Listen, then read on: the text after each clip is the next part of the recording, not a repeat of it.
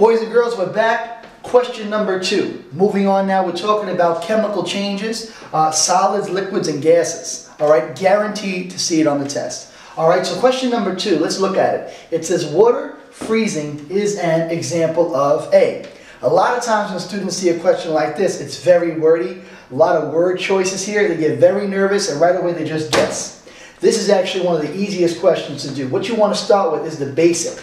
It says water freezing is an example of. So water going from a liquid to a solid. So let's look at our choices, okay? First thing we want to do is we want to look for the one that makes no sense at all.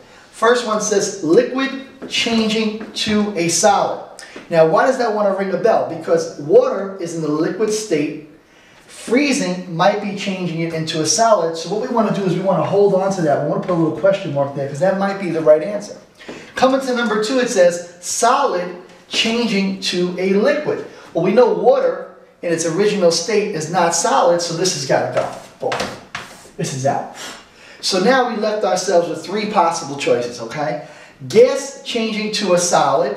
Okay, in this question, let me ask you, is it talking anything about gas? Is it saying anything about a gaseous substance? No, so you know that this and this doesn't even match up, so they got to go. Okay, and then the same thing again, whenever you see a sentence starting with gas, especially when you see the question starting with a liquid, you know this has got to go as well too. So that's gone. So right away, we're left with A again. Now A says liquid changing to a solid. Is that the correct answer? Well, of course it is. All right, so you got water, which is a liquid. Freezing means it's going to change into a solid. So when you look at this example, a lot of times, like I said, from this perspective, it could be pretty scary. But once we break it down and look for the context clues, it's no problem. So A is the right answer.